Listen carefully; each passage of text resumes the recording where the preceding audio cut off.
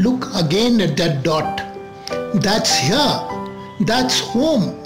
That's us.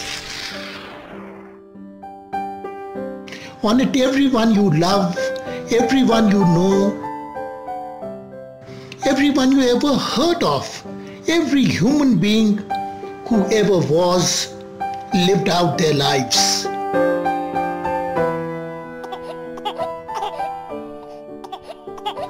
The aggregate of our joys and suffering, thousands of confident religions, ideologies, and economic doctrines, every hunter and forager, every hero and coward, every creator and destroyer of civilization, every king and peasant, every young couple in love, every mother and father, hopeful child, inventor and explorer, every teacher of morals, every corrupt politician, every superstar, every supreme leader, every saint and sinner in the history of our species lived there. On a mote of dust suspended in a sunbeam. The earth is a very small stage in a vast cosmic arena.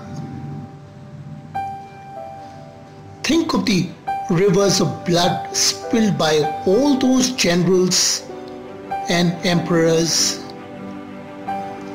so that in glory and triumph they could become the momentary masters of a fraction of a dot. Think of the endless cruelties visited by the inhabitants of one corner of this pixel on the scarcely indistinguishable inhabitants of some other corner.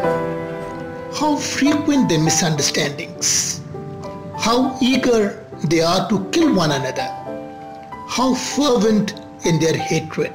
Our posturings, our imagined self-importance, the delusion that we have some privileged position in the universe are challenged by this point of pale light. Our planet is a lonely speck in the great enveloping cosmic dark.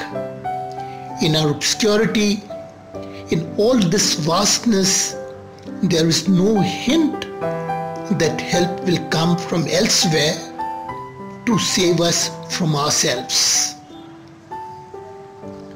The earth is the only world known so far to harbor life. There is nowhere else, at least in the near future, to which our species could migrate. Visit, yes. Settle, not yet. Like it or not, for the moment the earth is where we make our stand. It has been said that astronomy is a humbling and character-building experience. There is perhaps no better demonstration of the folly of human conceits than this distant image of a tiny world. To me, it underscores our responsibility to deal more kindly with one another and to preserve and cherish the pale blue dot, the only home we have ever known. From Carl Sagan's Pale Blue Dot, 1994.